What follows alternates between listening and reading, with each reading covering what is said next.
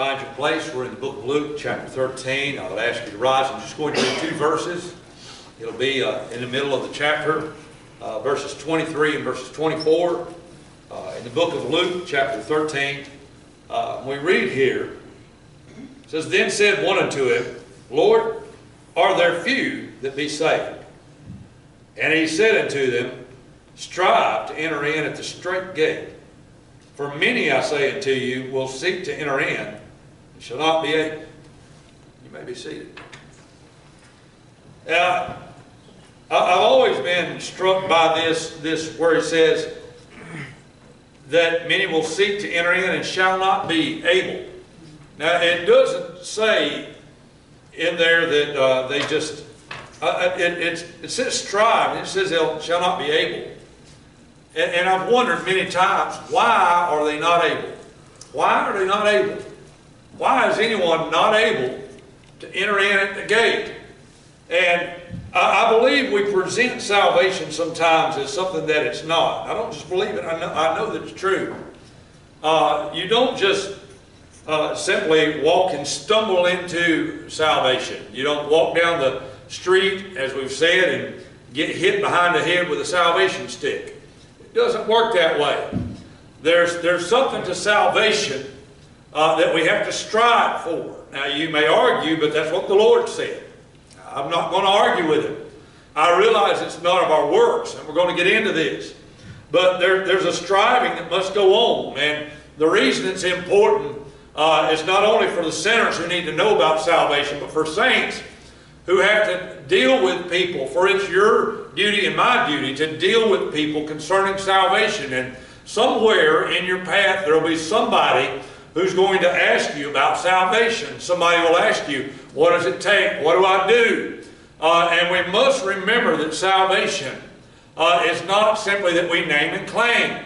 It's not simply that we just walk up and assume. But rather there's something to salvation that's going to take some effort. And I submit to you, it's hard to die. It's simple, but it's hard. It's a simple thing to say give up everything, but it's hard to come to grips with. Yes. And so we look at salvation here, and it's pictured as a gate. Now, this isn't the only time that our Lord pictured salvation as a gate, and particularly as a strait gate. We read it in Matthew, and you're probably more familiar with it in Matthew chapter 7. And again, Matthew chapters 5, 6, and 7 is the Sermon on the Mount. I don't know how many times I went to the Sermon on the Mount, and that's where I've preached out of. And I can't get away from it. It seems like that great sermon of Jesus Christ is so full of the gospel that we preach from there time and time again. And in Matthew 7, toward the end of the Sermon on the Mount, in verses 13 and 14, again, our Lord refers to this gate. Said, enter ye in at the strait gate. For wide is the gate and broad is the way. Now that sounds like the easy way, doesn't it? For wide is the gate and broad is the way that leadeth to destruction. And many there be which go in there at. Now do you remember the question, are there few that be saved? There's many that go in at the wide gate. It says, because strait is the gate and narrow is the way that leadeth unto life, and few there be that find it. First off, few find it, and then have to strive. And that strait gate, which is presented in Matthew and in Luke, and I'm going to get to where I'm going here in just a moment. That strait gate, and I pointed this out before, and I'll point it out to you again. The spelling of that word strait, S-T-R-A-I-T, is not the same as going straight down the road. That's S-T-R-A-I-G-H-T, and here's why that matters. It's not the same word. Strait gate does not mean straight up and down. It doesn't mean that you just barrel headlong and go straight through it. What it means is tight or difficult. That's what that word means. The straits of Gibraltar are a tight, difficult place in the seas. A strait is a tight, difficult place. And salvation is a very tight and difficult gate. And you ask me, why don't I believe in easy believism? Because the Bible doesn't. Because our Lord didn't. Because Jesus said it was not easy. He said it was a strait gate, a tight, difficult gate. And so we know it's difficult, but yet I was saved, and I figured I was as big a sinner as anybody, and I know that everybody else I've talked to who was saved thought they were as big a sinner as anybody. And so how is it then that we're saved, and yet there are others that are not? Well, the Lord said, not be able, and shall not be able. Why then are they not able? And that's what I want to preach about tonight. Why are they not able? And the first thing I'll tell you is that they're not able because they've refused the truth of the gate. Now let me tell you what I'm talking about here. There's a handful of things that gate represents that are true, absolutely true. And people refuse this truth, and therefore they are not able to enter in. First off, a gate is at a point of separation. You don't simply stick a gate in the middle of a field. Have you ever walked around anywhere and saw a gate standing by itself? If you did, it was an oddity, it was a remnant, it was something that was left over. Gates aren't built to stand by themselves. What's connected to a gate? A fence or a wall. Something that separates. There's something separating one side and the other side. And what I'm trying to tell you here is where there's a gate, there's a separation. And that gate of salvation separates this world and that world. It separates an existence without God, where we're free from righteousness and a servant of sin, from the other side where we're a servant of righteousness and free from sin. There are two different worlds.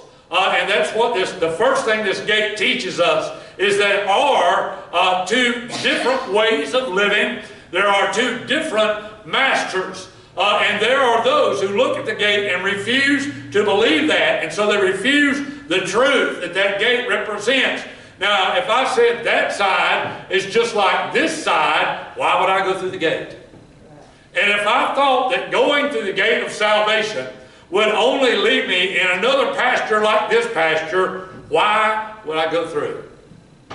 So there are those, first off, that reject that truth that gate represents, and that they refuse to believe that there's two completely different ways of living. There's two completely different masters to serve. They refuse that truth. I'm afraid that the churches are full of people who have refused that truth, who believe that you can live on this side and that side, who believe that you can serve this world and that world. And so they believed a lie. And that means that they have refused the truth of that gate. And so I tell you, that means they have not gone through that gate. And am I talking about unsaved people in the church? Absolutely. Our Lord talked about it. He several times he gave the parable of the tares among the wheat. We know for sure that there are people among the church who've refused this truth that the gate represents, that there are two different worlds. Furthermore, and of course it means there's a difference between the different worlds. A difference between the people of the different worlds. And God's people are not like the world's people, and we live with a different desire in our heart. Oh, yeah. And if we have the same desires, we're of the same world. We're not of a different world yet. But see, that gate also shows another truth. It allows passage. It is possible to leave this natural world and get to that spiritual world. It is possible to be saved. Oh, yeah. It is possible to be made right with God. Oh, yeah. It is possible for a person to be forgiven of God. It is possible. And that gate shows the truth of whosoever will. For it's an open gate. And it shows that you can pass from death to life. That there is an opportunity given unto all men that they may be saved. For after all, the gate is not simply, although it's attached to a wall or a fence, it's not part of that wall or the fence. It's a gate.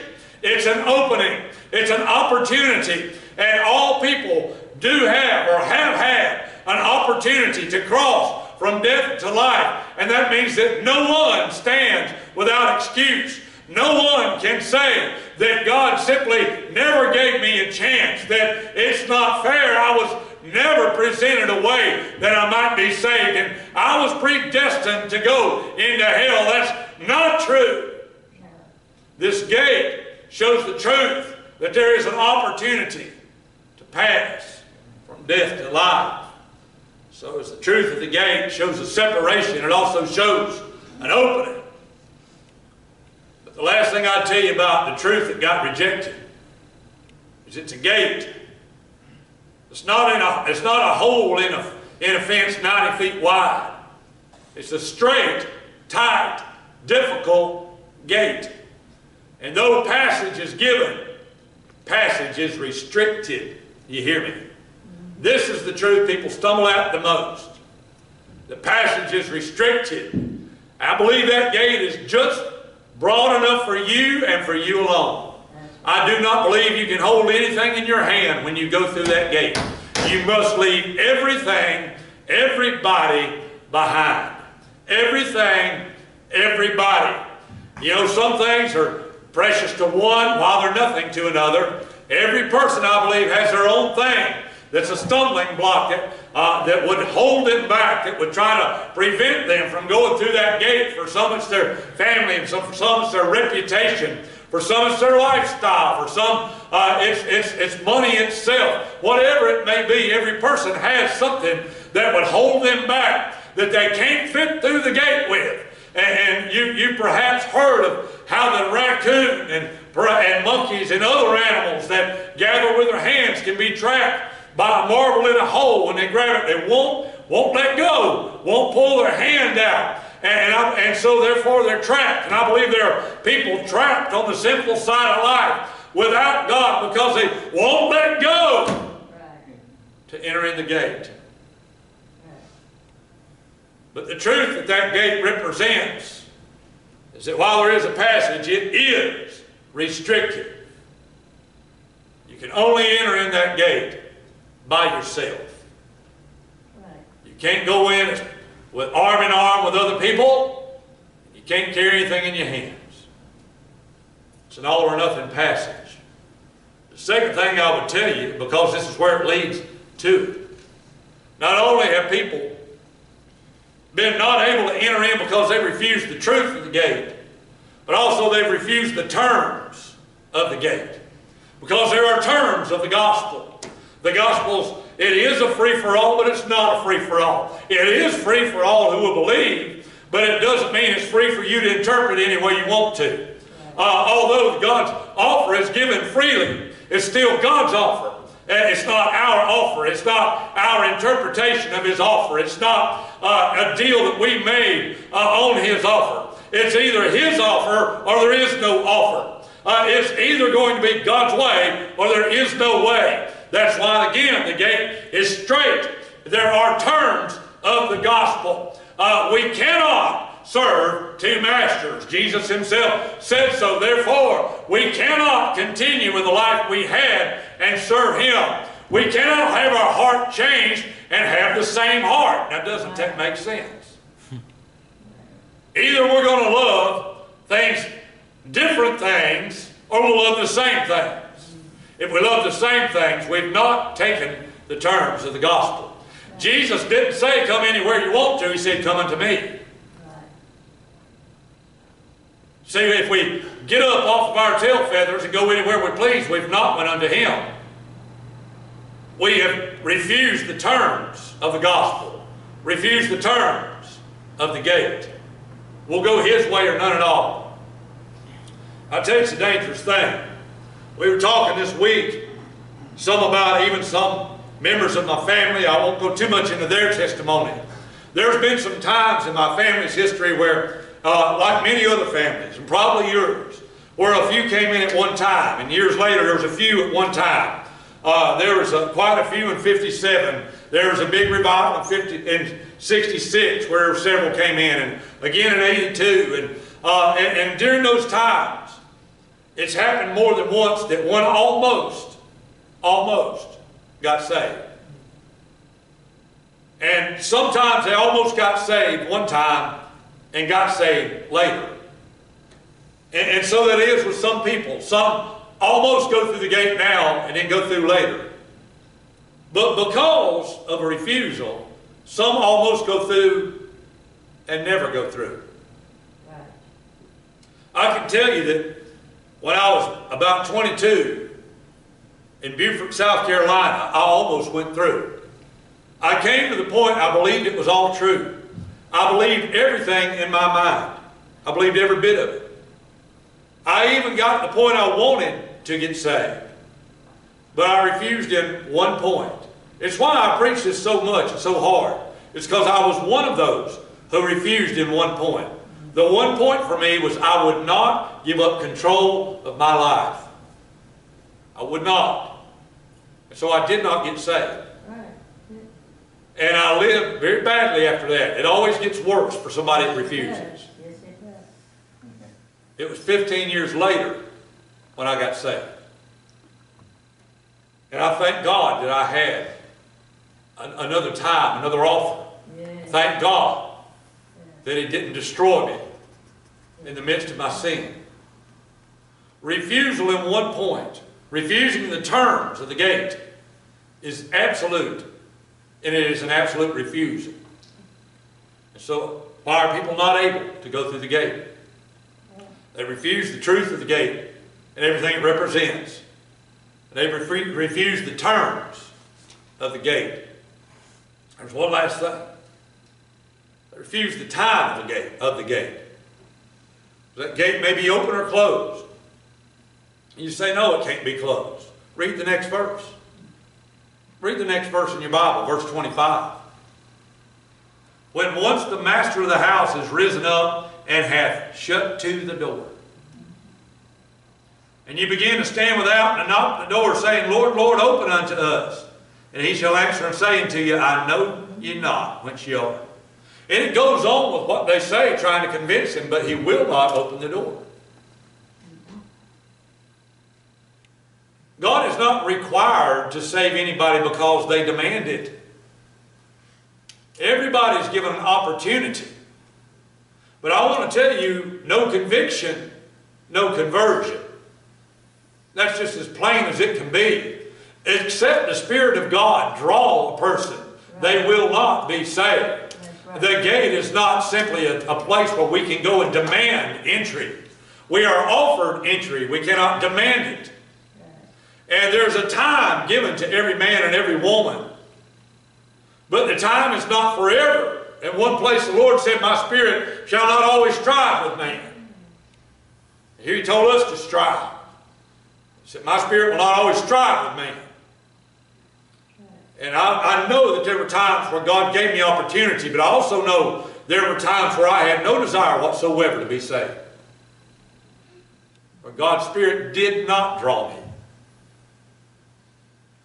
And so again, I preach this because I know it to be true. Because I know it to be dangerous. Yes. And when you're speaking with somebody, if you are saved, please understand the urgency. If anybody has any desire to be saved, for the time is critical. Today, while it's still today, harden not your hearts. Today is the day of salvation.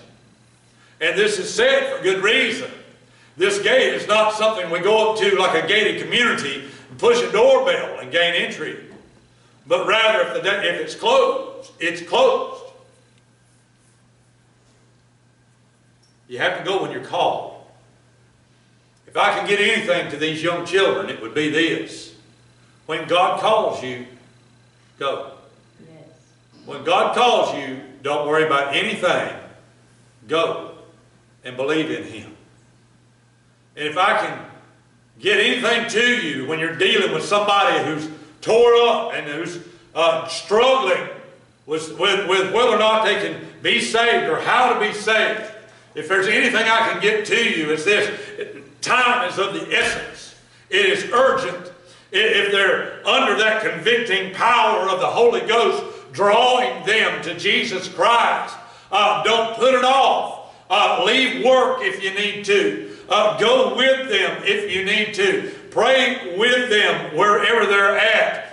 Encourage them. Let them know that now is the time. Don't wait till the Sunday morning service but be saved now. Paul and Barnabas, when they, by the miraculous power of God, were released from the prison in Philippi, and the jailer came down after they had secured him that he wouldn't kill himself, and he came down and asked for a light, burst in and said, "Sirs, what must I do to be saved?" They didn't say, "Show up at church next Wednesday night," but rather they told him right then, "Believe on the Lord Jesus Christ, and thou mayest." And I tell you, you may have to explain to somebody what that means. You might have to. That's all right. You might have to tell them, "Listen, you got to pray. You're going to have to do this yourself. You're going to have to talk to God. Right. This is your soul. This is your eternity.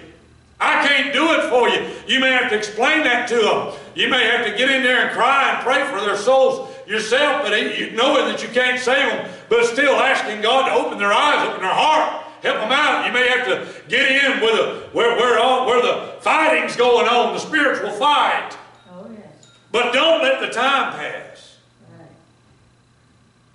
Because if whoever's in need refuses the time of the gate, it's the same as refusing the terms of the gate and the truth of the gate. It can be like so many that shall not be able. Time matters. So, what is this thing of striving? I'm almost done. How do you strive to enter in at the strait gate? What's that about, since it's not of our works? I'll tell you, the striving at the strait gate is not arguing with God. It's not fighting against God. No. It's fighting against self. Right. The strife is with self that holds people back. They're not able because it's self that causes them to refuse the truth. It's self that causes them to refuse the terms. Love of this world causes people to refuse the terms of the gospel. They will not let go because they've not gotten victory over their own loves and lust for this world. Right. The strife is against self. It's against this natural man that says, "I want to live," and in order to go through the gate, the natural man must die. That's where the strife is. And you might as well let somebody know, if you're going to be honest with them when they're dealing with salvation, you might as well be honest with them and let them know you're going to have to die to everything. Because if you don't, they're going to get up and have strife and have a struggle after doing everything you said, and turn around and blame you. But if you've told them honestly, you're going to have to die to everything, at least they'll know what they've got to do. At least they'll know the truth of the gate. And they'll know the terms of the gate. And if it's their time, there'll be no blood on your hands. Told them all. Told them everything. And I believe I've told you everything tonight. Because entering the gate is simply a matter of walking through it.